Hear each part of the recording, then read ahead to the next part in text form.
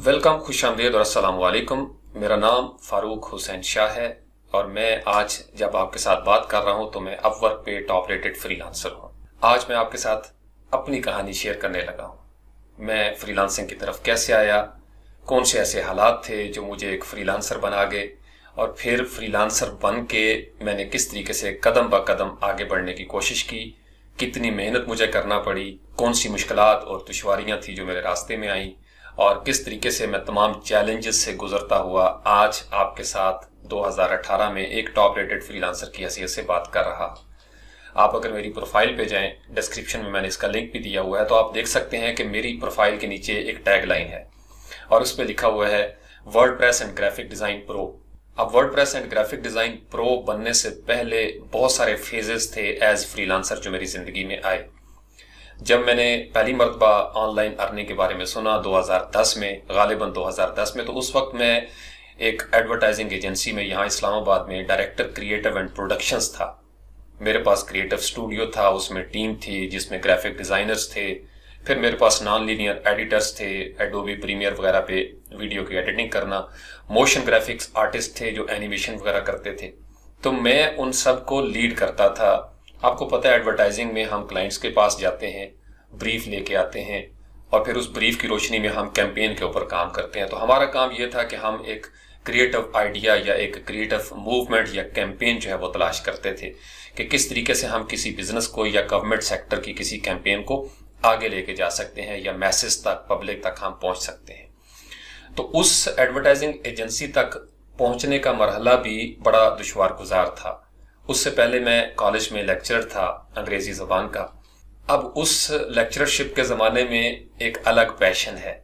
मेरी कहानी जब आप सुनेंगे, खासकर जो नौजवान यंगस्टर्स हैं, फ्रीलांसर्स और स्टूडेंट्स, उनके लिए इसमें इंस्पिरेशन भी होगी, लेसन भी होगा और इंशाल्लाह ताला आपको एक नई तवानाई भी मिलेगी। उसकी वजह यह है कि मुझे पता है मैं किन किन मराहिल से गुजरता हुआ यहाँ तक आया हूँ और मैं किसी की कहानी नहीं सुना रहा। मैं आपको अपने बारे में बताने लगा हूँ कि मैं किस तरीके से फ्रीलांसिंग में कदम ब कदम आगे बढ़ता चला गया। और मेरी ये जो कामयाबी है इसके सिरे जाके मिलते हैं मेरी उस शख्सियत के साथ जो एज लेक्चरर भी मेरे पास मौजूद थी, और जब मैं एडवर्टाइजिंग एजेंसी में हायर किया गया था तो उस वक्त भी वो शख्सियत मेरे साथ मौजूद थी। तो दरअसल आपकी जो शख्सियत होती है, जो आप अंदर से जिस किस्म के होते हैं, जो आपका मिजाज होता है, वो आपको किसी भी जगह पे या कामयाब कर रहा होता है और या आपको नाकाम कर रहा होता है। अगर आप YouTube फ्रीलांस पाकिस्तान के चैनल पे सब्सक्राइबर हैं या आप देखते रहते हैं और किसी वजह से आप सब्सक्राइब नहीं कर सके, तो आपको पता है मैं गाहे बगाहे अपनी टिप्स जो है वो आपके साथ शेयर करता रहता हूँ। अब 3 प्लेलिस्ट हैं वो मेरी ग्राफिक डिजाइन के ऊपर अल्हम्दुलिल्लाह मुकम्मल हो चुकी हैं और अब हमने कोरल ड्रा के एडवांस प्रोजेक्ट शुरू कर दिए हैं। अब मैं बाज़ का हंसता भी हूँ, मुस्कुराता भी हूँ अपनी निजी जिंदगी में। उसकी वजह यह है कि जो मेरी फैमिली है, खासकर मेरे जो करीबी मेरे रिलेटिव्स हैं, मेरे भाई बहनें, मेरी फैमिली, उन्हें पता है कि मैं हमेशा से वर्डप्रेस या ग्राफिक डिजाइन का बंदा नहीं था। और ये सारा कुछ जो मेरे नाम के साथ आज आपको जुड़ा हुआ नजर आता है या आपके सामने इस वक्त जो मेरी शख्सियत का एक हिस्सा है, ये हिस्सा आप यूं समझ लीजिए कि ये हिस्सा मैंने अपनी मेहनत से और अल्लाह करीम की मेहरबानी से बनाया है। और क्यों बनाया है, इसके पीछे एक बड़ी दर्दनाक कहानी है, वो मैं आपको नहीं सुनाऊंगा, वो एक सीक्रेट है, किसी का पर्दा रखना चाहिए। लेकिन मैं आपको ये बता सकता हूं कि मैं शुरू से लफ्ज़ों वाला बंदा था। आपको पता है एक टीचर जिसने मास्टर्स किया हो उर्दू लिटरेचर में, अंग्रेजी लिटरेचर में, फिर फलसफे में भी उसने टांगे अड़ाई हूँ, फिर टैफल में teaching of English as foreign language में मैंने टॉप किया था प्रेजेंटेशन में पूरे पाकिस्तान में। फिर इसी तरीके से मेरी जिंदगी में बहुत सारे कोर्सेज और डिप्लोमास भी शामिल हैं। तो मैं एकेडमिक साइड का बंदा था और वही चीज़ें मुझे एडवर्टाइजिंग में ले आई। चूँकि मेरे पास लफ्ज़ थे बाइलिंगुअल, अंग्रेजी भी और उर्दू भी, और मेरे पास शेर व शायरी थी, मेरे पास क्रिएटिविटी थी, आइडियाज़ थे, मैं बोल सकता था। किसी भी जगह पे मुझे आप खड़े कर दें, कोई भी टॉपिक दे दें तो मैं उस पर बात कर सकता था। तो मेरी ये जो खूबियाँ थीं जिस पे मैंने मेहनत की स्टूडेंट लेवल पे, वो मुझे ले आई एडवर्टाइजिंग एजेंसी में। और एडवर्टाइजिंग एजेंसी में मैं with in 6 months creative manager बन गया। वो एक बड़ा दिलचस्प वाकया फिर किसी नशिस्त में मैं आपको सुनाऊंगा कि एडवर्टाइजिंग के मेरे जो 6-7 साल की कामयाबी थी, यानी मैं पहले 6 महीने में सिर्फ हायरिंग के बाद एक क्रिएटिव राइटर की हैसियत से मैं हायर हुआ था उस एडवर्टाइजिंग एजेंसी में, और विद इन 6 मंथ्स में वहीं पे क्रिएटिव मैनेजर था। और फिर उसके 2 महीने के बाद मैं क्रिएटिव हेड बना दिया गया। क्रिएटिव हेड वो होता है जो लीड कर रहा होता है पूरी टीम को। उसके बाद फिर मैं डायरेक्टर क्रिएटिव बन गया। डायरेक्टर क्रिएटिव आपको पता है उसकी जॉब होती है पूरी टीम को लीड करना, क्रिएटिव डायरेक्शंस देना। फिर हमने प्रोडक्शन हाउस जब शुरू किया टेलीविजन कमर्शियल्स के लिए, अपनी रिकॉर्डिंग शुरू की। उसमें ये सारी लाइटें और ऑडियो और मॉडल्स वगैरह आती थी, उनसे हम डायलॉग्स वगैरह टीवी के लिए, जैसे आपको पता ही है मशहूरियों में क्या होता है, तो उसके लिए मुझे फिर लीड करना पड़ा और मुझे डायरेक्टर क्रिएटिव एंड प्रोडक्शंस बना दिया गया। यानी उस प्रोडक्शन हाउस को भी मैं लीड करता था, मैं उसका हेड था। तो वो मेरी जिंदगी में एक अलग कामयाबी है। तो ये सफर जो था वो मेरा 2005, 6, 7, 8 ये चलता रहा। 2010 में मुझे पहली मर्तबा ताहिर ने, जो मेरा छोटा भाई है, उसने मुझे ओडेस्क के बारे में बताया। अपवर्क पहले ओडेस्क था। मुझे उसने कहा कि भाईजान आप ट्राई करें आप भी ऑनलाइन। अब मेरे पास सिर्फ अंग्रेजी जबान थी, लफ्ज थे, मैं लिख सकता था, आई वॉज अ राइटर। तो मुझे उसने कहा कि आप प्रोफाइल बनाएं और आप भी लिखा करें। मैं उससे अक्सर सवाल करता था क्योंकि उसने 2009 में शुरू किया था ये काम। तो मैं उसको कहता था यार ये कैसे होता है, कंप्यूटर से आप कैसे काम करते हो, कैसे अर्निंग करते हो। अब मेरा बड़ा अच्छा पैकेज है एडवर्टाइजिंग में, आपको पता है क्रिएटिव डायरेक्टर हो तो अच्छी खासी सैलरी होती है उसकी। आप किसी इदारे में जब आप पुराने हो जाते हैं तो आपकी एक रेट बहाल हो जाती है। तो मैं एडवर्टाइजिंग एजेंसी में, चूंकि वहां पे एक हमारा फैमिली सिस्टम भी था, तो वो एक अलग कहानी है, वो फिर किसी नशिस्त में मैं आपको सुनाऊंगा। उस कहानी में से सिर्फ एक जुमला मैं आपको सुनाना चाहता हूं, जो मैंने शुरू में कहा था कि शख्सियत जो होती है वो आपको आगे बढ़ने में मदद देती है। यही शख्सियत मेरी यहाँ इस्लामाबाद में एज लेक्चरर इन इंग्लिश में कामयाबी का सबब बनी। मैं जब इस्लामाबाद में आया था तो वही शख्सियत मेरे पास थी और मेरे पास स्क्रैचेस थे, बिल्कुल जीरो से मैंने स्टार्ट लिया यहाँ इस्लामाबाद में। और शुरू में मुझे कोई कॉलेज या एकेडमी मुंह नहीं लगाती थी, लेकिन फिर आहिस्ता आहिस्ता 6 महीने से ज्यादा अरसा मैं नहीं लेता, अब विद इन 6 मंथ्स में आगे था और अकेडमियां जो है वो मेरे पीछे पीछे थी कि शाह जी आप हमें टाइम दें और हम आपसे क्लास लेना चाहते हैं। ये मैं आपको पहले भी 1-2 वीडियोस में शेयर कर चुका हूँ, ये वाला छोटा सा हिस्सा। अब यही शख्सियत जुनून वाली, चूंकि मेरी कहानी में आपको कदम कदम पे जुनून नजर आएगा, माजी में भी, हाल में भी, और इंशाल्लाह आने वाले वक्तों में जब तक मेरी सांसों का सिलसिला कायम है, मेरा यही जुनून जो है वो मेरी जिंदगी का हिस्सा बनेगा। ये आपका परमानेंट फीचर होता है पर्सनैलिटी का, आपकी शख्सियत का। अब जब मैं एडवर्टाइजिंग में गया तो उसमें भी मेरा यही जुनून मेरे काम आया।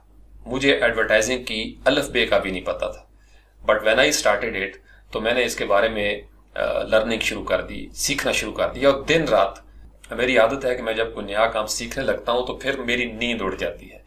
फिर मैं जो काम लोग सालों में करते हैं वो हफ्तों में या दिनों में करने का कायल हो जाता हूं, और उसके लिए फिर जागना पड़ता है दिन रात, 24 घंटे आप बैठे रहें, जिन बन जाएं। तो इसके बगैर आगे बढ़ने का और रास्ता नहीं। अब मेरा वही जुनून अंग्रेजी ग्रामर में मेरे काम आया था कि मैं अंग्रेजी ग्रामर की एक तरफ से शुरू हुआ, छोटे लेवल से, फनीम्स से शुरू किया, मॉर्फीम से शुरू किया, और करते करते करते मैं ऊपर ऐसे और बोक्स तक मैं पहुंच गया। अब वही जुनून मेरा एडवर्टाइजिंग में काम आया। मैंने एडवर्टाइजिंग को भी बच्चों की तरह सीखने की कोशिश की, किस तरीके से एड्स बनते हैं, एड्स क्यों बनाए जाते हैं, इसका फलसफा क्या है, किस तरीके से हम नफ्सियात को ट्रिगर कर सकते हैं, इमोशनल जो ट्रिगर होती है वो किस तरीके से हम पैदा कर सकते हैं। फिर इसके लिए प्रेजेंटेशंस के स्किल्स थे, वो मैंने मजीद पॉलिश किए। फिर ये सारी जो कहानी थी ये मुझे कदम ब कदम आगे बढ़ाती चली गई, और मैं आहिस्ता आहिस्ता एडवर्टाइजिंग एजेंसी में भी एक किंग बन गया अपनी एडवर्टाइजिंग एजेंसी का। और फिर उसके बाद असल कहानी जो आज मैं आपके साथ शेयर करना चाहता हूँ यंग फ्रीलांसर्स के लिए, जो कि आप कमेंट्स करते रहते हैं, तो मैं ये चाहता हूँ कि मैं आपको अपनी कहानी अपने बारे में अपने अंदाज में बताऊं, ताकि आप ये देख सकें कि ये डॉलर्स जो हैं ये दरख्तों के साथ नहीं लगे हुए। जो लोग ये सोचते थे 2010 में वो वहीं पे रह गए, लेकिन हम जिनके अंदर आजिज़ी थी और जिन्हें एहसास था कि ये बहुत मुश्किल काम होगा, लेकिन हमने पंगा लिया, जानबूझ के पंगा लिया, एक नई चीज़ है, सारी दुनिया जब कर रही है तो हम भी क्यों ना ट्राई करें। तो यही सोच के 2010 में मैंने अकाउंट खोला ओडेस्क के ऊपर। ये बाद में मर्जर हो गया फ्रीलांस और ओडेस्क का, और ये अपवर्क बन गया जो अब आपके सामने मौजूद है, अपवर्क। तो उस वक्त ओडेस्क पे अकाउंट बनाना बहुत आसान था। कंप्यूटर के सामने बैठे 2-4 क्लिक्स की, नाम लिखा और नाम लिखने के बाद आपने अकाउंट बना दिया। अब उस वक्त 2010 में मुझे ये अंडरस्टैंडिंग थी, मुझे बताया गया था कि और भी साइट्स हैं, ईलांस है वगैरह वगैरह, लेकिन मैं सिर्फ ओडेस्क के ऊपर मैंने एक अकाउंट बनाया और उस दिन से लेके आज के दिन तक मैं इसी इदारे के साथ कायम हूं। अगरचे ये बाद में इनका नाम बदली भी हो गया, ईलांस भी इसके साथ मर्ज कर गया, लेकिन मैं इसी पे रहा। मुझे याद है कि पिछले साल मैंने साद अली भट्टी के कहने पे फाइवर पे भी अकाउंट बनाया ताकि मैं देख सकूं कि वो गिग शिग कैसे बनते हैं, लेकिन मेरा गिग बनाते साथ ही उसके साथ मेरी वो वाबस्तगी नहीं हो सकी, क्योंकि जिनको ओडेस्क या अपवर्क का चस्का लग जाता है या नशा पड़ जाता है वो फिर कहीं और एडजस्ट नहीं कर पाते। उसकी वजह यह थी कि यहाँ पे बड़ा ख्याल रखा जाता है फ्रीलांसर्स का। आजकल थोड़ा मुश्किल हो गया प्रोफाइल का, लेकिन जब हम ओडेस्क पे थे तो बड़े ज़बरदस्त हमारे प्रोजेक्ट्स और बड़ा ज़बरदस्त एक माहौल होता था। अभी भी टॉप रेटेड फ्रीलांसर्स के लिए काफ़ी बेहतर इम्कानात हैं उसमें। यस, टफ हो गई है, बहुत ज़्यादा टफ हो गई है। तो मैंने जब ओडेस्क पे अकाउंट बनाया तो अब मेरे पास सिर्फ एक स्किल थी। यहाँ से आपके लिए बड़ा गौर तलब फेज शुरू होने लगा है यंग फ्रीलांसर्स के लिए। उस वक्त मेरे पास एग्जिस्टिंग स्किल्स थी राइटिंग की। आई कुड राइट, मैं लिख सकता था, क्रिएटिव राइटिंग कर सकता था, मेरे पास आइडियाज थे, मुझे ग्रामर का कोई इश्यू नहीं था। आप मुझसे ग्रामर की कोई बात किसी भी जगह से कहीं से भी पूछ सकते थे और मैं आपको उसको एग्जाम्पल्स दे के बताता कि भाई ये ग्रामर में ये रूल होता है और इस तरीके से ये सेंटेंस जो है वो आपका ठीक है या गलत है। यानी इस तरीके से मैंने कदम ब कदम मेहनत की और ग्रामर चीफ जो है वो मुझे फिर कहा जाने लगा। अब ओडेस्क पे मैंने अपनी सारी प्रोफाइल जो सेट की, यहाँ पे साथ साथ आपको नजर भी आ रही होगी, मेरी जो पहली जॉब थी वो थी आर्टिकल राइटर नीडेड। मुझे $4 मिले और मैंने 10 आर्टिकल लिखे थे। उसके बाद ये एक तवील अरसा जो है 2011 के जनवरी में ये मेरी पहली जॉब लगी। अब 2010 में जब मैंने अकाउंट बनाया तो मैं एडवर्टाइजिंग में मौजूद था। मेरी नीयत दरअसल ये थी कि मैं अपने जो एडवर्टाइजिंग का बिजनेस है अपने बॉस के साथ एक प्रेजेंटेशन दे सकूं और उन्हें बता सकूं कि ऑनलाइन की तरफ जो है वो चीजें बढ़ना शुरू हो गई हैं। लिहाजा अब हमें as early as possible traditional advertising से डिजिटल एडवर्टाइजिंग की तरफ आना चाहिए। तो ये मेरा कॉन्सेप्ट था, तो मैं इसी नीयत से आगे भी बढ़ा। अब उसके लिए जरूरी था कि मैं पहले तजुर्बे करता खुद। तो मुझे मेरे बॉस ने, चौधरी सईद अकबर जाहिद अल्लाह ताला उनको जिंदगी दे, उन्होंने मुझे कहा कि शाह जी आप गो हेड, आप देखें और देख के फिर आप हमें प्रेजेंटेशन दें लाइव कि क्या होता है ऑनलाइन अर्निंग के लिए, क्या करना पड़ेगा, एज इंडिविजुअल या एज बिजनेस हम आगे कैसे बढ़ सकते हैं। तो फिर जनाब मैं शुरू हो गया दिन रात, वही मेरा जुनून, वही शख्सियत जो हमेशा मुझे जगाती है। मैं यहाँ पे बैठ जाता कंप्यूटर के आगे और दिन रात मैं उसके ऊपर रिसर्च करता। अब जितने भी टेस्ट थे ओडेस्क पे ग्रामर के हवाले से, इंग्लिश स्पेलिंग के हवाले से, बेसिक इंग्लिश के हवाले से, वो सारे टेस्ट मैंने क्लियर किए और टॉप रेटेड अंदाज में क्लियर किए, टॉप 10 में जाके। आप मेरी प्रोफाइल में अगर टेस्ट में जाएं तो मैंने बेशुमार टेस्ट जो है वो पब्लिक किए हुए हैं। बहुत सारे ऐसे हैं जो मैंने प्राइवेट भी किए, क्योंकि बड़े टफ किस्म के टेस्ट होते थे। तो हमारे दौर में था कि आप दोबारा से उनको अप्लाई कर सकते हैं कोई 24-48 घंटे के बाद, मुझे याद है। तो जब तक मेरा कोई टॉप रेटेड टेस्ट नहीं होता था मैं जान नहीं छोड़ता था। बाज़ का मुझे 2-2 अटेम्प्ट करनी पड़ी। और उसके लिए मैं करता क्या था, कोर्स का सिलेबस मैंने नोट कर लेना अपने पास नोटपैड में, और उसके बाद मैं गूगल के ऊपर एक एक हिस्से को पहले देखता था अंग्रेजी के हवाले से कि इस सिलेबस के बारे में क्या क्या मवाद जो है वो हम समझ सकते हैं या पढ़ सकते हैं। तो मैं एक स्टूडेंट की तरह उसको पढ़ा करता था, सीखा करता था दोबारा से। और जब मेरी तसल्ली हो जाती कि मैंने सारा कोर्स कवर कर लिया है तो मैं जनाब टेस्ट देता, और जब मेरा टेस्ट जो है वो टॉप 10 में चला जाता तो मैं याहू करके जनाब चाय का एक कप पीता और मैं बड़ा खुश होता कि मैंने एक बड़ा मार का सरंजाम दिया। अभी मेरी जॉब्स स्टार्ट नहीं हुई, अभी मैं सिर्फ अपनी प्रोफाइल की प्रेपरेशन और अपनी तैयारी पे टाइम जो है वो इन्वेस्ट कर रहा था। ये नुक्ता आप समझें, आपको पहले अपनी तैयारी के ऊपर ज्यादा तवज्जो देनी पड़ती है। तो मेरी ये शख्सियत का हिस्सा है कि मैं पहले अपने आप को, मैंने आपको पहले भी एक मिसाल दी थी किसी सेशन में, जब तक बल्ब खुद रोशन नहीं होगा ना, कमरे में तारीकी रहेगी। तो बल्ब को पहले अपने आप को, अपना मन जो है वो रोशन करना पड़ता है। अगर मैं एक जग हूं और जग ही खाली हो तो वो गिलासों के अंदर क्या डालेगा? तो जग को पहले अपने आप को भरना पड़ता है। तो मैं अपनी तैयारी के ऊपर ज्यादा हमेशा से फोकस करता रहा, और फिर मेरे जितने दोस्त हैं, कोलीग्स हैं, स्टूडेंट्स हैं, मैं उनको भी यही कल्चर सिखाने की कोशिश करता हूँ। यही पैशन मैं उनको देता हूँ और वो इनहेरिट करते हैं। बहुत सारे दोस्त हैं जो इनहेरिट करते हैं इस पैशन को। तो मैं जनाब दिन रात टेस्ट और उसके बाद पुरानी जॉब्स जो थी लोगों की उनको देखता, उनकी प्रोफाइल को क्लिक करना, खोल के देखना, उनके डॉलर देखता और आंखों में चमक आती और मैं कहता हूँ यार कभी मैं भी इस तरफ पहुंचूंगा। अभी एक भी जॉब नहीं हुई, हौसला नहीं पड़ रहा था कि क्या करूंगा। फिर कुछ वक्त गुजरा, 2010 के आखिरी महीने थे मुझे याद है, तो मैंने ट्राई करने की कोशिश की कि चलो मैं भी लिखना शुरू करूं। अब यहाँ पे देखिएगा कि मुझे इंग्लिश पहले से आती थी, मेरे पास सारा एक्सपीरियंस मौजूद था, मैं किसी क्लाइंट के साथ स्काइप पे बात कर सकता था, मुझे अंग्रेजी का कोई इशू नहीं था। अब मेरे पास चूंकि सिर्फ राइटिंग की स्किल थी, सिर्फ एक स्किल कि मैं लिख सकता था अंग्रेजी जुबान में, तो मैंने जितनी भी जॉब्स आती थी राइटिंग के हवाले से उन पे अप्लाई करना शुरू कर दिया। अब उसमें मैं 2 महीने लगातार अप्लाई करता रहा लेकिन मुझे कोई रिस्पांस नहीं मिला। अब मेरी प्रोफाइल चूंकि बिल्कुल नई थी, कोई फीडबैक नहीं थी, तो मेरे लिए बड़ा मसला था कि मैं इसको आगे कैसे लेके जाऊं। लेकिन मुझे सीखने का जुनून था, मैंने कहा मैंने इसको छोड़ना नहीं है। तो मैंने दिल में एक मुसम्मम इरादा कर लिया कि मैंने हिम्मत नहीं हारनी, मैंने डट जाना है, और मैं वाकई डट गया। मेरी एप्लीकेशन रिजेक्ट होती, मैं फिर अप्लाई करता रहा। एक दिन ऐसा हुआ कि एकदम से मुझे एक रिस्पॉन्ड किया किसी खातून ने, पहली क्लाइंट मेरी जो थी, उनको चाहिए था एक मार्केटिंग का राइटर। मार्केटिंग के लिए कुछ उनको कैंपेन बनानी थी, तो उसके लिए उनको स्लोगन्स वगैरह या कॉपी जो है वो चाहिए थी। तो उन्होंने मुझे कहा कि जी आपका मैं स्काइप पे इंटरव्यू करना चाहती हूँ। मुझे अभी तक उनका नाम याद है, मेरी जो फर्स्ट क्लाइंट थी 2010 के आखिर में। तो मैंने जनाब शेव की, अपने आप को बड़ा बाबू शाबू बना के, चूंकि हमारे ज़हन में तो वो कॉर्पोरेट सेक्टर का था अंदाज के ऐसा ही इंटरव्यू होगा। और ये सारी चीज़ें करने के बाद मैंने ताहिर को स्काइप पे मिलाया। पहले मैंने कहा यार मैं ठीक लग रहा हूँ, तो वो आज भी वो मुझे याद करवाता है वो वाला वाकया कि भाईजान को क्या हो गया। मुझे कहता है भाईजान आप काछा पहन के बैठ जाए, या चिल माहौल है, अब क्यों इतनी शेव में। मैंने कहा यार मेरा पहला इंटरव्यू है, क्लाइंट पर ज़रा इंप्रेशन पड़ता है। और वो इतना ज़ोर ज़ोर से हंसा, लोटपोट हो गया, और सबको उसने बताया कि भाईजान की हालत देखें, इनका इंटरव्यू है और कैसे पप्पू बन के बैठे हुए हैं। तो वो सादगी है, चूंकि जाहिर बात है मेरे ज़हन में हमें ट्रेनिंग थी प्रोफेशनल लाइफ में, एडवर्टाइजिंग में, कि जब आपने क्लाइंट से मिलना है तो आपकी लुक जो है वो ठीक होनी चाहिए। तो मैं उसी तरीके से, और मुझे बड़ी टेंशन कि जनाब कैसे इंटरव्यू होगा। लो जी, मेरा स्काइप पे इंटरव्यू शुरू हुआ। अब जब इंटरव्यू शुरू हुआ तो मेरी क्लाइंट ने मुझसे कहा ही नहीं कि कैमरा ऑन करें।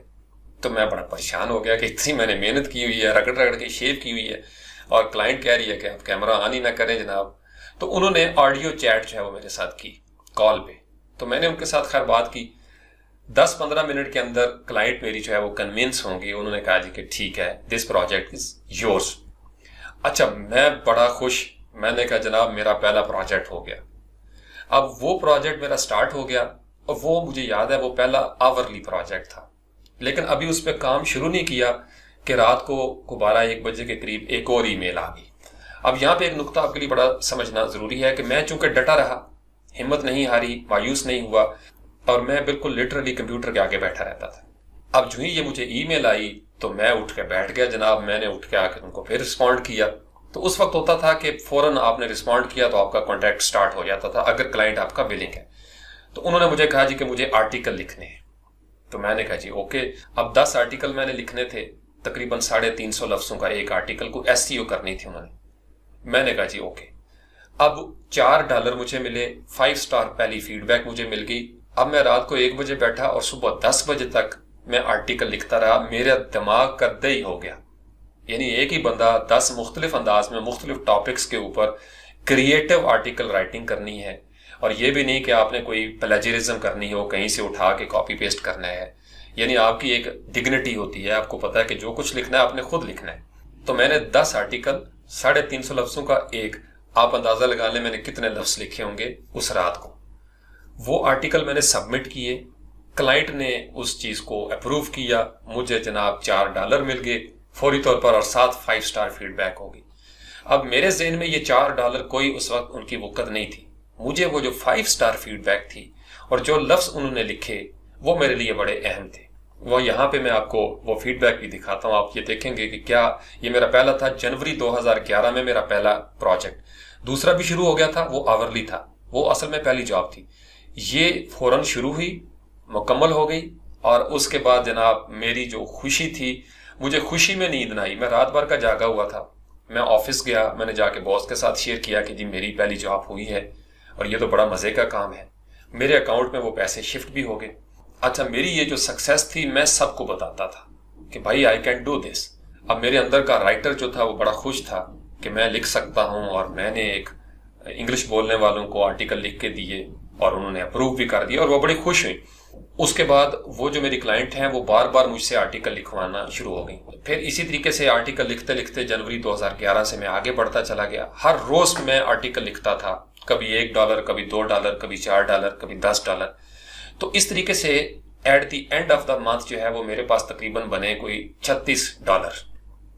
अब ये समझ लीजिए, चूंकि मैंने एडवर्टाइजिंग को भी टाइम देना था, तो $36 जो है वो मेरे अकाउंट में शिफ्ट हो गए। तो जी मैंने वो $36 जो है वहां से शिफ्ट किए अपने बैंक में। अब बैंक में जब गए तो बैंक से मुझे कॉल आ गई कराची से एक लड़की की। तो उसने मुझे कॉल की है, उसने कहा सर आप फारूक शाह बात कर रहे हैं? मैंने कहा जी फारूक बात कर रहा हूँ।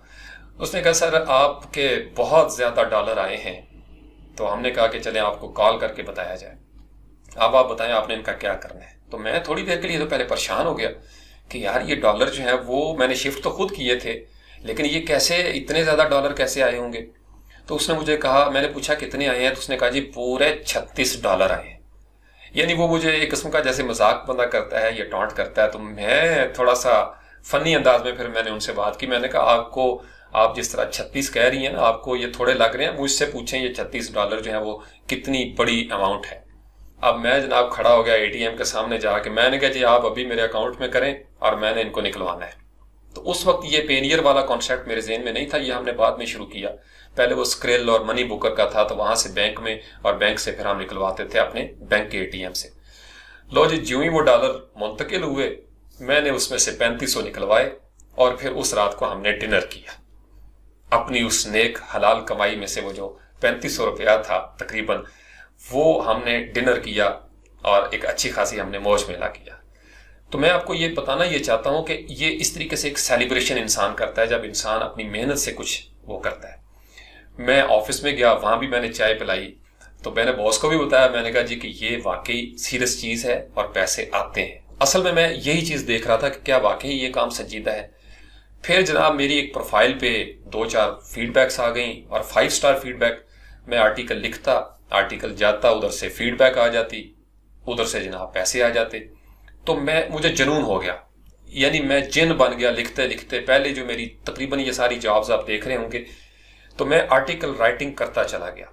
फिर मेरे एक क्लाइंट थे, उन्होंने मुझे मुस्तकिल हायर कर लिया कि मैं हफ्ते में आपसे 1 या 2 आर्टिकल SEO के हवाले से वो करूंगा। तो उसका एक सॉफ्टवेयर था ऑनलाइन, मुझे उसका नाम याद नहीं, तो उस पे हमने उसको बाकायदा तौर पर SEO के अंदाज में लिखना होता था कि टाइटल में कितने कीवर्ड्स होने चाहिए, फिर उसके बाद फ्रीक्वेंसी होती थी, पहले पैराग्राफ में कितने होने चाहिए, दूसरे में कितने होने चाहिए। उस वक्त ज्यादा ये शोर होता था SEO पे कीवर्ड्स का। फिर वक्त के साथ साथ ये चीजें खत्म होती चली गई। तो वो बड़ा एक मैकेनिकल अंदाज था। पहले आप क्रिएटिव अंदाज में एक आर्टिकल लिख लेते, फिर जनाब आप उसको सॉफ्टवेयर में डालते, फिर वो सॉफ्टवेयर आपको बताता जी आपका स्कोर इतना हो गया है। फिर कोई जुमला चेंज करना, इधर से कीवर्ड को उठा के उधर एडजस्ट करना। तो वो क्लाइंट को दोनों चीजें बड़ी अच्छी लगना शुरू हो गई। एक तो क्रिएटिव आइडिया, सेकंड जो उसके अंदर एक चीज होती थी कि मुझे SEO की भी समझ थी। ये मेरी एक नई स्किल एड अप होना शुरू हो गई। मैं साथ लिख रहा था और साथ मैंने SEO को समझना शुरू कर दिया। 2011 की बात बता रहा हूं आपको। तो ये दोनों चीजें मिक्स करके SEO का नॉलेज प्लस जो आपकी क्रिएटिविटी है और ग्रामर पे अबूर है, तो इन चीजों ने आपस में एक कोलाज बना के मुझे इनकम देना शुरू कर दी, बहुत थोड़ी मिकदार में। फिर उससे आगे कुछ टाइम शुरू हुआ तो मैं $73 जो है वो कमाने में कामयाब हुआ, सिर्फ एज राइटर, SEO और राइटर। तो फिर मुझे याद है एक मेरे क्लाइंट थे UK के जॉन जॉलिफ, उन्होंने फेसबुक पे एक फोरम बनाया हुआ था। वो PhD को कर रहे थे या गालबन PhD कर चुके थे और कोई किताब लिख रहे थे। तो वहां पे पूरी दुनिया से उन्होंने मुख्तलिफ नुमाइंदे जो हैं उनको हायर किया, जो लिख सकते थे सोशल मीडिया पे और जो अपने कल्चर को भी जानते थे। तो वो एक टॉपिक देते थे, कोई फलसफे का, कोई सोशल नॉर्म्स के ऊपर, कल्चर के ऊपर, और फिर उसमें इंडिया से, पाकिस्तान से, बांग्लादेश से, फिलिपाइन से और दीगर ममालिक से मुख्तलिफ प्रोफेसर्स, डॉक्टर्स या हम जैसे फ्रीलांसर जो थे पढ़े लिखे, वो उसमें लिखा करते थे। तो वो तकरीबन 1 साल तक मैं उस डिस्कशन फोरम का हिस्सा रहा। और हर हफ्ते जो है वो मैं लिखा करता था, कुछ कमेंट्स होते थे, जब भी वहाँ डिस्कशन होनी मैंने कमेंट्स देने, तो उसकी भी एक अमाउंट जो है वो मेरी होना शुरू होगी। तो उस पर भी तकरीबन मजमूई तौर पर मैंने को $200-300 जो है वो फेसबुक से उस वक्त अर्न किए 2011 में। तो फिर बाद में वो डिस्कशन फोरम जो है वो बंद हो गया। अब आप यूं समझ लें मुख्तसरन के 5 से 6 महीने या 7 महीने मैं लिख लिख के जल्ला हो गया, पागल हो गया। यानी मेरे लिखे हुए आर्टिकल यूके के न्यूज़पेपर्स में भी छपना शुरू हुए और मुझे वहां से मुझे एडमायर किया गया कि मेरे वो जॉन जॉलेफ मुझे अक्सर पूछते थे कि Farooq where did you learn your English from. तो मैं उनको हंस के कहता था अपने अंदाज में कि भाई हमने तो छठी में पहली मरतबा इसकी शक्ल देखी थी कि ये बड़ा ये होता है और ये छोटा ये होता है, और मुझे 7वीं में जाके समझ आई करीब वाली चीज को दिस कहते हैं और दूर वाली चीज को दैट कहते हैं। यानी हमारा जो कल्चर था, चूंकि हम 5वीं तक तो अंग्रेजी थी नहीं हमारे दौर में, छठी से जाके हम अंग्रेजी शुरू करते थे और फिर 8वीं में हमने पहली दफा मजमून याद किया माई बेस्ट फ्रेंड और मॉर्निंग वॉक, और उसके बाद मैट्रिक तक यही 2-3 मज़ामीन जो थे वो रहे हमारे साथ। तो वो बड़े खुश होते थे, तो मुझे भी अपने अंदर एक बड़ी खुशी का एहसास होता था कि अंग्रेजी मेरी ज़बान नहीं है, मेरी मादरी ज़बान पंजाबी है, कौमी ज़बान उर्दू है, तो अंग्रेजी में मैं इस मुकाम पे खड़ा हूं कि मैं लोगों से बात कर सकता हूं, लिख सकता हूं, और ये सारी मैंने खुद मेहनत की थी अपने तौर पर। उसके बाद फिर ये 7-8 महीने का जो टफ टाइम था, मेरी आंखें ऐसे सूजी होनी, उधर से एडवर्टाइजिंग का प्रेशर, वहां जाके भी मैंने उनके साथ शेयर करना। तो फिर ये जो 7-8 महीने थे ये बड़े टफ गुजरे। आप समझ लें कि इन 7-8 महीनों में मैं बहुत कम सोया हूँगा। रात को इधर भी काम करना, 2-3 घंटे यहाँ पे सोना, फिर मैं वापस चला जाता था ऑफिस में। तो वहाँ एडवर्टाइजिंग में अलग एक प्रेशर था, वो बड़ी जबरदस्त टफ फील्ड है, आपको पता है, चैलेंजिंग, उनको भी डील करना। वहां पे कभी प्रेजेंटेशन हो रही है, फिर रात भर बाज़ वहां पे भी जागना। तो वहां पे रहते हुए भी बाज़ मुझे क्लाइंट्स की ईमेल आ जाती और मैं उनको आर्टिकल लिखने के लिए बैठ जाता।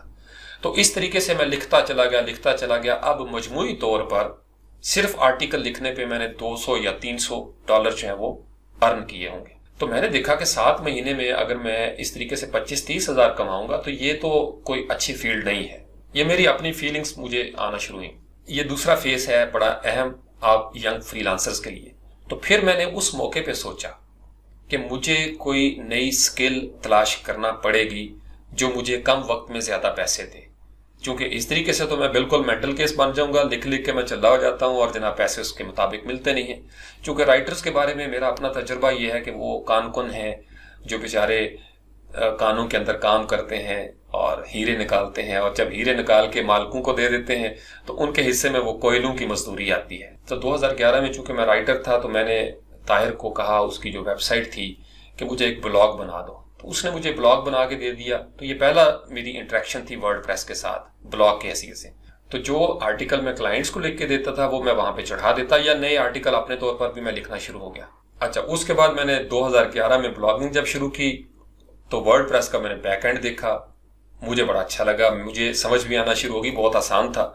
तो आहिस्ता आहिस्ता वो जो थीम होता था वो मुझे पसंद नहीं आया। मैंने एक नया थीम जो है वो फ्री थीम्स वो इंस्टॉल कर लेना। तो फिर मुझे शौक पैदा हुआ कि यार ये कोड को मैं देखूं ये होता क्या है। तो मैं कोड के अंदर घुस जाता था और मुझे याद है मैंने कई दफा थीम का बेड़ा गर्क किया। फिर मैं ताहिर को फोन करता, यार इसको ठीक कर। वो कई दफा कहना, भाईजान आप मुझे बड़ा तंग करते हैं। मैंने कहा यार मेरा डाउन हुआ पड़ा है ब्लॉग, तो मुझे अभी से ठीक करके दे। तो कई दफा वो हंसता, लोड पोट हो जाता। मैंने कहा हुआ क्या? कहता आपने सेमी कॉलन उड़ा दिया PHP के अंदर से। अब मेरी बला जाने सेमी कॉलन का क्या फायदा होता है। तो मैं 2011 में इस तरह की बोंगियां जो है वो वर्डप्रेस के साथ मारना शुरू हो गया। लेकिन ये करते करते मुझे इतनी समझ आ गई, मैं ट्यूटोरियल देखता था यूट्यूब पे, सुनता था, पढ़ता था। तो मेरी एक मोहब्बत का सफर शुरू हो गया इस कंटेंट मैनेजमेंट सिस्टम के साथ 2011 में। उस वक्त ये बिल्कुल यंग ब्लड टीम थी। ताहिर काम कर रहा था जुमला के ऊपर, मैं इसके ऊपर बैठ गया। मैंने कहा जी वर्डप्रेस को मैंने सीखना है और सीख के छोड़ना है। लो जी, मैंने वर्डप्रेस के बारे में सीखने का जब अमल शुरू किया तो मैंने ताहिर से पूछा कि भाई मैं कहाँ से शुरू करूं। ताहिर ने मुझे कहा कि गूगल करें, वो उसका अंदाज है, गूगल इट। मैंने गूगल से पूछा जनाब how can I be a web designer. तो उस पे उन्होंने किसी बंदे का आर्टिकल लिखा हुआ था, उसने कहा जी कि आपको HTML आना चाहिए, CSS आना चाहिए, जावास्क्रिप्ट का थोड़ा बहुत पता होना चाहिए और PHP के ऊपर थोड़ा बहुत आपका अबूर हो तो वर्डप्रेस आपके लिए कोई मसला नहीं। मैं यकीन माने लिटरली मैंने टाइम टेबल बनाया अपने रजिस्टर के ऊपर। तो मैंने HTML जो है वो 1 हफ्ते में सीख ली। फिर मैंने CSS की तरफ आया और मैं CSS को सीखना शुरू हो गया उस वक्त ये CSS3 और HTML5 नहीं थी। ये शुरू की बात बता रहा हूँ। ये बाद में 2012 में मुझे दोबारा सीखना पड़ा HTML5 और CSS3। उस वक्त ये नया शुरू हो गया था। अब तो हर बंदा HTML5 की बात करता है और CSS3 की बात करता है। तो मैं राइटर था, राइटिंग की जॉब आती थी, मैं आर्टिकल लिखता था, जो मुझे टाइम मिलता था मैं उसमें सीखता था। और तीसरा मेरा हिस्सा था एडवर्टाइजिंग का, कि मुझे वहां पे भी टाइम देना था। और वो बड़ा जबरदस्त प्रेशर होता था। मेरी लिटरली हड्डियां निकल आई, मतलब आई लॉस्ट माई वेट। और मुझे सारे कहा करते थे कि तुम्हारी आंखें जो है वो अंदर घुसना शुरू हो गई है। यानी आपको मेहनत जब करनी पड़ती है ना, तो जुनून के साथ आपको आगे बढ़ना पड़ता है। तो फिर आप इस तरह के नखरे नहीं करते कि आंखों का क्या बनेगा और कानों का क्या बनेगा। आपको जुनून के साथ आगे बढ़ना पड़ता है। तो मैं शुरू से ही बड़ा मशहूर हूँ इस मामले में। मेरी पूरी फैमिली, मेरी वालदा मोहतरमा कहती हैं अक्सर, या किसी काम पीछे पै जाए फिर छड़दा नहीं है भी। तो ये एक मेरी पर्सनैलिटी है, मेरी इनबिल्ट फीचर आप समझ लें इस चीज़ को। और हर इंसान में मौजूद होती है। बाज़ का हम इस चीज़ को एक्सप्लोर नहीं करते। तो आप लोग भी जब कोई काम शुरू करें तो उसको तंदही के साथ, पूरे खलूस के साथ मुकम्मल किया करें और जिद करके बैठा करें कि मैंने करके छोड़ना है। तो वर्डप्रेस की जब मुझे थोड़ी बहुत समझ आना शुरू हुई, HTML, CSS, जावास्क्रिप्ट और PHP की बेसिक के बाद, वर्डप्रेस के मैं इस पोजीशन में आ गया कि मैं किसी का थीम तोड़ सकता था और उसको जोड़ सकता था। मेरी आदत थी, मैं फाइलों के साथ खेलना शुरू हो जाता। तो मुझे याद है कि मैं 2011 के आखिरी सर्दियों का शायद मौसम था, नवंबर दिसंबर की बात थी। तो एक जॉब आई वर्डप्रेस के हवाले से। मैंने जब उसकी डिस्क्रिप्शन पढ़ी तो मुझे लगा कि ये मैं कर सकता हूँ। अच्छा, मैंने उस जॉब पे अप्लाई किया। जो ही मैंने अप्लाई किया 5 मिनट के बाद ईमेल आ गई। अब ईमेल आई तो मेरी क्लाइंट ने मुझे कहा कि Farooq, these are my passwords, credentials. अभी प्रोजेक्ट शुरू नहीं हुआ।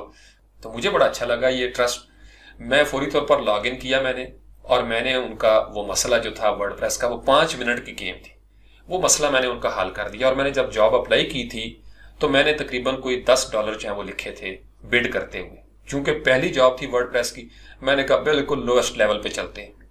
उन्होंने जो प्राइस दी हुई थी मेरे ख्याल में वो 100 या 200 होगी उस वक्त। तो मैंने जनाब $10 पे अप्लाई किया। उन्होंने मुझे ईमेल में ये लिखा हुआ था कि फारूक, आर यू सीरियस, क्या आप वाकई $10 में ये कर देंगे? ये सारी, और साथ क्रीडेंशियल्स भी दिए हुए। मैंने लॉग इन किया, लॉग इन करके उनका मसला 5 मिनट में हल करके मैंने कहा जी कि ओके, रिफ्रेश योर विंडो। उन्होंने किया, उन्होंने कहा आर यू मैजिशियन, मतलब आप जादूगर हो, क्या कर दिया आपने? प्रोजेक्ट शुरू नहीं हुआ और आपने काम भी कर दिया। तो मैंने उनको कहा, मैंने कहा जी मुझे लगता था कि ये छोटा सा काम है, तो मैंने इसलिए पहले ट्राई की कि अगर मैं नहीं कर सकता तो मैं सॉरी कर लूंगा। अच्छा, वो इस चीज से बड़ी खुश हुई। उन्होंने मुझे ईमेल किया, उन्होंने कहा कि मुझे बिड्स आई हुई थी, लोग $350, $400, $500 मांग रहे थे कि ये काम इतनी देर में होगा, 2 दिन लग जाएंगे, 3 दिन। तो फारूक, तुमने 5 मिनट में और $10 के साथ ये काम कर दिया। तो उन्होंने मुझे दोबारा से जॉब भेजी। जॉब ऑफर उस वक्त होती थी। मैंने जनाब उसको एक्सेप्ट किया। वो हमारा कॉन्ट्रैक्ट स्टार्ट हुआ और स्टार्ट होते साथ ही वो एंड हो गया। जब वो एंड हुआ, 5 स्टार फीडबैक और साथ जबरदस्त एक रिमार्क्स दिए हुए थे मेरी क्लाइंट ने। और मैं आपको एक बड़े मजे की बात बताऊं, मुझे याद है तकरीबन $230 या $240 जो है वो मेरे अकाउंट में जनाब। मुझे ईमेल आई, मैं सर पकड़ के बैठ गया। मैंने $10 के लिए अप्लाई किया था, मुझे 240 का मतलब कमॉन यार, 24-25 हजार रुपया पाकिस्तानी विद इन 5 मिनट्स। तो मैंने सिंबॉलिकली एक बॉल पेन उठाया, ताहिर को मैंने कॉल मिलाई स्काइप पे, और मैंने उसके सामने वो बॉल पेन जो था वो इस तरीके से दौरा कर दिया। मैंने कहा, ओके, राइटर इज डेड, आज से Farooq is no more a writer. तो मैंने हंस के मजाक में उसको कहा, कहता हुआ क्या? मैंने कहा जी ये वाकया पेश आया। कहाँ मैं 6-7 महीने लिखता रहा और मुझे $200-300 बने, और कहाँ मैंने 5 मिनट काम किया और जनाब मुझे $240 मिल गए। तो वो बड़ा हंसा। मैंने कहा, अच्छा तुमने ये छुपा के रखा हुआ था ना, मैं आज के बाद से मुझे वर्डप्रेस डिजाइनर कहना है तुमने, नो मोर राइटर। ना मुझे कोई बंदा लिखने का कहेगा, ना मैं किसी को कुछ लिख के दूंगा। तो ये एक हमारा मजाक में जैसे फैमिली टॉक्स होती हैं। This is how I started as WordPress customiser, WordPress designer, बिल्कुल बेसिक लेवल पे। फिर मुझे जुनून हो गया। मैंने आहिस्ता आहिस्ता राइटिंग की जॉब्स कम कर दी, चूंकि इस पे मेहनत ज्यादा थी, इनकम कम थी। तो नौजवान इस चीज को समझें, ये जो इशारा है, आपको खुद फैसले करने, आपके स्किल की तरफ जाएंगे। मैंने वर्डप्रेस के प्रोजेक्ट पकड़ने शुरू कर दिए। अब मुझे क्या काम आता था? कोई भी थीम, उसको मैं इंस्टॉल कर सकता था, कस्टमाइज कर सकता था। HTML CSS मुझे आती थी, मैं रंग चेंज कर लेता था, बटन्स का, हेडर्स का, फुटर्स का, चीजें इधर से उठा के उधर कर सकता था। उस वक्त ये ड्रैग एंड ड्रॉप के पेज बिल्डर नहीं थे, तो सारा काम हमें मैनुअली बैकएंड पे जाके करना पड़ता था और क्लाइंट के लिए मुश्किल होती थी ये। फिर मुझे सारी डाटाबेस के हवाले से आहिस्ता आहिस्ता समझ आ गई, PHP माई एडमिन पे जाके टेबल्स बनाना, चीज़ों को इंपोर्ट करना, एक्सपोर्ट करना, कौन कौन से मारूफ प्लगइन्स थे उनको इंस्टॉल करना, उनको कॉन्फ़िगर करना। तो Aahista Aahista step by step मैं वर्डप्रेस में आगे बढ़ता चला गया आज के दिन तक। और मुझे याद है कि 2012 में मैंने ये कहना शुरू कर दिया था कि you can ask me to anything in और अराउंड वर्डप्रेस। तो वर्डप्रेस के साथ मेरी मोहब्बत उस दिन से लेके आज भी कायम है। फिर जनाब जब मैं वर्डप्रेस के प्रोजेक्ट शुरू हुआ तो मुझे एक दिन मेरी क्लाइंट ने, यही क्लाइंट जो वर्डप्रेस वाली थी, उन्होंने कहा कि फारूक ये एक मेरी तस्वीर है तो इसका बैकग्राउंड रिमूव करना है और इसको मैंने हेडर पे लगाना है, तो कैन यू डू दिस? तो मैंने जनाब हाँ कर दी। मैंने कहा जी नो बिग डील, मैं इसको कर सकता हूँ। अब मेरे जहन में यह था कि मेरे एक दो नौजवान हैं तो मैं उनसे करवा लूंगा। मुझे फोटोशॉप की ABC का भी नहीं पता, ये मैं आपको बता रहा हूँ बड़ी ईमानदारी के साथ, 2011-12 की बात बता रहा हूँ। ABC का भी नहीं पता था। ये मुझे पता था कि लड़के काम करते हैं और पीछे बैकग्राउंड हटाते हैं और अपनी मर्जी से पीछे कुछ लगा लेते हैं, तो मैं एज क्रिएटिव डायरेक्टर लड़कों से करवा लेता था ये काम। तो फिर जनाब खैर किस्सा मुख्तसर यहाँ पे एक दर्दनाक कहानी भी है, वो मैं आपके साथ शेयर नहीं करना चाहता हूँ। यूँ आप समझ लें कि मुझे थोड़ा सा इग्नोर किया गया कुछ मामलात में, तो मेरे अंदर एक वो जो जिद थी वो पैदा हुई। अच्छा, जब मेरे अंदर जिद पैदा हुई तो मैं रात को बैठा और रात को बैठने के बाद मैंने YouTube से ट्यूटोरियल्स सुनना शुरू कर दिए, हाउ टू रिमूव बैकग्राउंड। अब अंग्रेजी मुझे आती थी, मुझे पता था मैंने मशीन से अपनी चीज़ें कैसे लेनी है। तो मैंने जनाब रात पूरी बैठ के फोटोशॉप भी इंस्टॉल किया और उसके ऊपर तजर्बे किए और माड़ा चंगा करके मैंने बैकग्राउंड रिमूव कर दिया। ये और बात है कि ये फिर मैंने किसी और से करवाया, क्योंकि ये क्लाइंट का मामला था। तो मुझे ये उस रात को ये इंकशाफ हुआ कि यार फोटोशॉप मैं सीख सकता हूँ। उस रात को मुझे इंकशाफ हुआ। फिर अब वर्डप्रेस भी चल रहा है पैरेलल, फोटोशॉप भी शुरू होगी साथ। तो मैं जब ऑफिस में जाता था तो मैं लड़कों के पास बैठता और मैं उनसे सवाल करता, यार ये कैसे करना है, ये कैसे। तो मुझे याद है एक नौजवान था वहां पे, उसने मुझे कहा कि सर जी इन्हू जान दो, तुसी नहीं ग्राफिक डिजाइनर बन सकते। तो मैंने उसकी इस बात को जो लाइट टोन में कही गई थी, मैंने अपने लिए एक चैलेंज बना लिया और मैंने हंस के उसको कहा कि बरखुरदार जो चीज़ मेरे पास है ना, इसको सीखने के लिए 16 से 20 साल चाहिए, लेकिन जो आपके पास है ये एक स्किल है और ये काम मैं हफ्तों में कर सकता हूँ। तो उसने मुझे हंसते हुए चैलेंज दिया। उसने कहा अच्छा चलो जब करोगे देखी जाएगी। मैं यकीन माने लिटरली कमरे में बैठ गया और फिर मैंने फोटोशॉप की अखीर कर दी, basic level, intermediate level, advance level और उसके बाद फिर मास्टरी का लेवल। तो मैं इसमें आगे बढ़ता चला गया, यानी फोटोशॉप को एक कोने से लेकर दूसरे कोने तक वही जुनून, वही पर्सनैलिटी, मैंने इसका सारा खंगाल मारा, कोई चीज़ रह ना जाए। तो फिर मेरे प्रोजेक्ट्स में मजीद बरकत पैदा हो गई। अब मैं राइटर तो था ही था, लेकिन मैंने राइटिंग की जॉब छोड़ दी, लेकिन मैं क्लाइंट्स के साथ कम्युनिकेट कर सकता था। तो मेरे क्लाइंट्स कहती थी कि तुम्हारी ईमेल बड़ी फनी होती है, तुम्हें तो राइटिंग करनी चाहिए। तो मैंने कहा जी राइटिंग मैं करता था, वो छोड़ के मैं इस तरफ आया हूं, तो मुझे दोबारा मत धकेले उस तरफ। I am no more a writer. मैं राइटिंग करूंगा बगैर पैसे के, अपने शौक के लिए, अपने जज्बात को तस्कीन दिलाने के लिए, लेकिन मैं पैसे लेकर नहीं लिखूंगा। तो ये मैंने अपने अंदर एक कमिटमेंट की। तो फिर जनाब इस तरीके से मैं फोटोशॉप की तरफ आया। 2012 के अंदर ही, ये जो पहले 7-8 महीने थे, मुझे अच्छे खासे मेरे प्रोजेक्ट्स होना शुरू हो गए वर्डप्रेस के ऊपर, फोटोशॉप के ऊपर। फिर 2012 में ही मुझे एडवर्टाइजिंग को खैर बात कहना पड़ा। खैर बात कह के मैं अपने कमरे में बैठ गया। 8 अक्टूबर 2012 को मैंने रिजाइन कर दिया था। तो वहाँ एडवर्टाइजिंग में मेरे ऑफिस में मुझे अच्छा खासा CF पार्टी दी गई, ज़बरदस्त दुख का इजहार किया गया, जुदाई वगैरह, ये वो जैसे एक नॉर्म्स होती हैं। लेकिन मैं एक फैसला कर चुका था कि मैंने अब ऑनलाइन बिजनेस करके छोड़ना है। सिर्फ फ्रीलांसिंग पे मैं नहीं सोच रहा था, मैं इसको बिजनेस के तौर पर लेके जाना चाहता था। ये मेरे जहन में एक कमिटमेंट थी।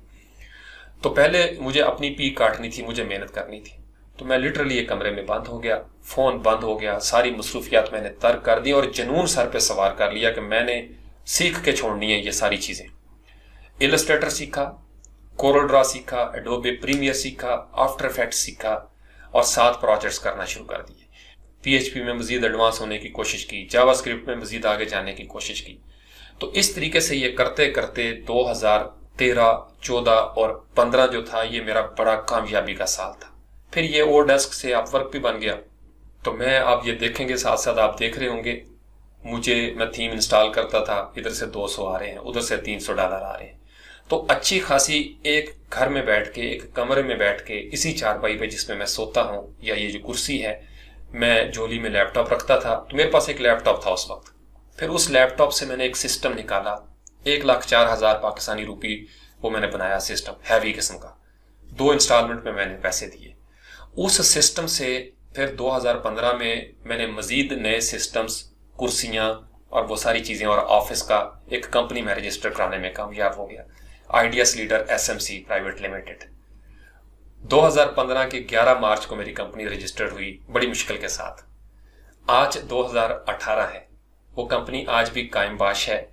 मेरी कोशिश ये है कि मैं इसको एस्टैब्लिश कर सकूं। आज तक मैं उसको उस तरीके से नहीं ले जा सका, क्योंकि इसके लिए आपको पता है कि चाहिए इन्वेस्टमेंट भारी।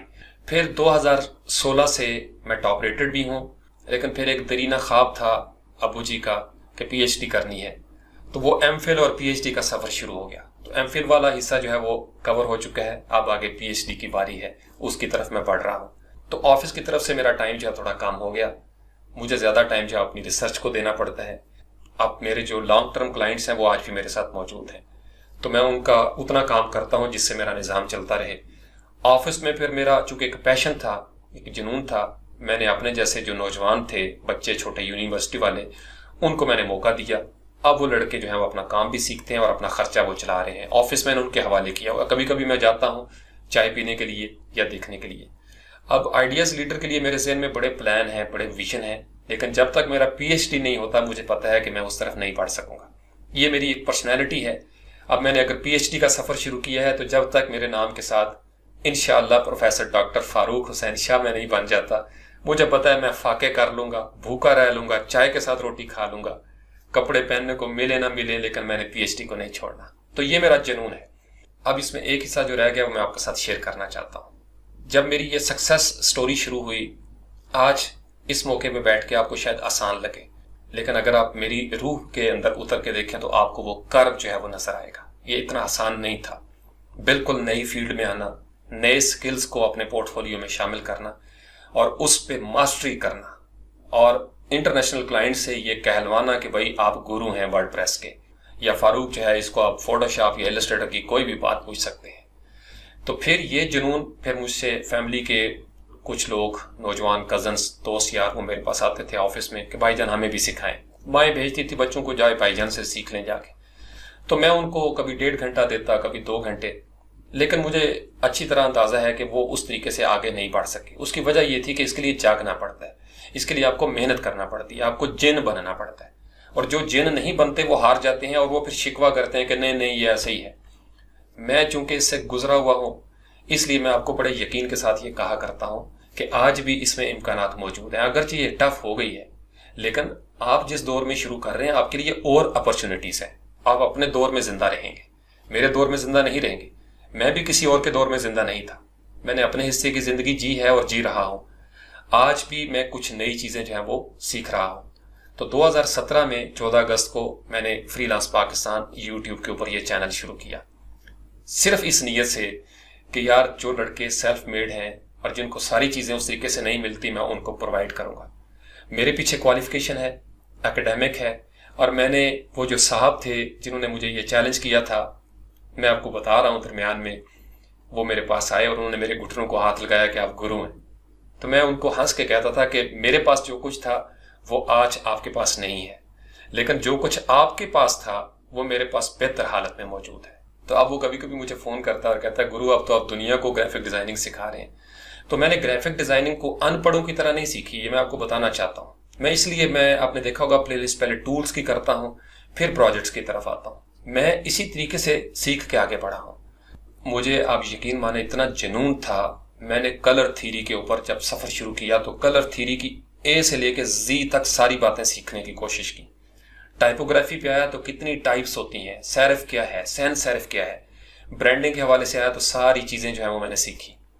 अब मेरी ख्वाहिश है कि मुझे कभी मौका मिले तो मैं आपके साथ वो शेयर कर सकूं ये सारी चीज़ें। ये ग्राफिक डिज़ाइनर तो एक छोटी सा हिस्सा है जो मैं आपके साथ अभी शेयर करने की पोजीशन में हूँ। असल जो चीज़ें हैं ब्रांडिंग के हवाले से, क्रिएटिविटी के हवाले से, बिजनेस को एक जगह से दूसरी जगह ले जाने के लिए, उसका एक लाइफ लॉन्ग एक्सपीरियंस है मेरे पास। लेकिन उसका चूंकि अभी वक्त नहीं मिलता, उसकी अभी डिमांड भी नहीं है उस तरीके से, तो इसलिए मैंने आहिस्ता आहिस्ता फोटोशॉप, इलस्ट्रेटर और कोरोड्रा से शुरू किया। अब नई प्लेलिस्ट इंशाल्लाह वर्डप्रेस की आएगी और आपको उसमें भी मजा आएगा। तो इसलिए ये आज सारी कहानी थी। थोड़ा तवील हो गया ये सेशन, लेकिन मैं चाहता था कि आपको ये कहानी सुनाऊं ताकि आपके अंदर भी एक उम्मीद पैदा हो। अब इसको अगर मुख्तसर किया जाए 2-4 जुमलों के अंदर, तो मैं आपको ये कहूंगा, आप अपने अंदर एक शख्सियत पैदा करें, पैशनेट शख्सियत। ये आपका पैशन, आपका जुनून आपके काम आता है, ये आपको हिम्मत नहीं हारने देता। नंबर 2, अपने अंदर खुददारी पैदा करें। तो अल्लामा इकबाल ने कहा था कि अपनी दुनिया आप पैदा कर अगर जिंदों में है। उसके बाद आप वक्त की अहमियत का एहसास करें। वक्त बड़ी तेजी से गुजर रहा है, जिम्मेदार हो जाएं, पॉजिटिव होकर आगे बढ़ें, नेगेटिविटी से बचें। लोग आपको मायूस करने की कोशिश करेंगे। शैतान का सबसे कामयाब हथियार है मायूसी। आपने मायूसी से बचना है। मेरी कहानी से आपको इंस्पिरेशन मिलती है, आप इससे इंस्पिरेशन लें। मैं आपको बता रहा हूं, मैं एक क्रिएटिव राइटर था, आज मैं WordPress and graphic design pro हूं और अपवर्क पे टॉप रेटेड फ्रीलांसर हूं। टॉप रेटेड आसानी से नहीं बंदा बनता। जो टॉप रेटेड है उन्हें पता है कितना मेहनत करना पड़ती है। आपको डेडलाइंस को मीट करना पड़ता है, आपको रिस्पॉन्सिव होना पड़ता है, कम्युनिकेशन करना पड़ती है और आपको क्वालिटी का वो प्रोजेक्ट करके देना पड़ता है। फिर मेरे जो क्लाइंट्स हैं, 2-3 परमानेंट क्लाइंट्स हैं, वो मुस्तकिल मुझे प्रोजेक्ट्स दे रहे होते हैं। वो लॉन्ग रन में मेरे साथ क्यों चल रहे हैं, इसके पीछे मेरी पर्सनैलिटी है। मैं उनको वो काम दे रहा हूं जो उनका काम आगे चल रहा है। अगर उनका काम नहीं चलेगा तो मेरा काम नहीं चलेगा। तो इसलिए आप किसी को धोखा बाद में देते हैं, पहले आप अपनी जात को धोखा देते हैं। कमरे में अंधेरा बाद में होता है, पहले बल्ब के अपने मन में तारीकी आती है। तो बल्ब रोशन होगा, कमरा रोशन होगा, कमरा रोशन होगा तो कामयाबी की राहें खुल जाएंगी। तो ये मेरी जिंदगी है, मेरी कहानी है और मेरी ज़बानी आज आपने सुनी।